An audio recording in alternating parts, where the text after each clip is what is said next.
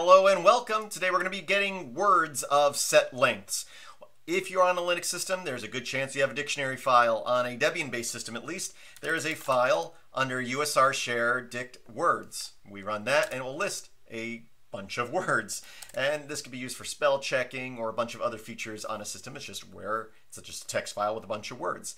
But let's say we just wanted to get a list of words of a certain length. Well, we can use grep for that. So if we were to grep and then use the -x option, and then in quotation marks we say // and then we have curly braces and a 3, this is going to search whatever files we give it for any line that is only 3 characters long. So if we were to give it that words file we had earlier, it's going to print out every word in there that is 3 characters long.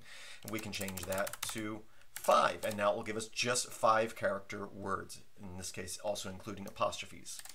Now let's say we want any words from one length to another length. So let's say we want words that are a minimum of 5 characters, and then we can say comma 10, and we will get any word from 5 through 10 characters in length. And we can then shorten that up. Let's say we just want something that's 9 or 10 characters in length. So that was just a quick tip, using grep to get words of a certain length, and then also letting you know that there most likely is a words file on your system. Again, at least on Debian-based systems, I haven't checked about other systems, it's going to be under USR share dict words. And I thank you for watching. Visit filmsbychris.com. That's Chris the K. There's a link in the description.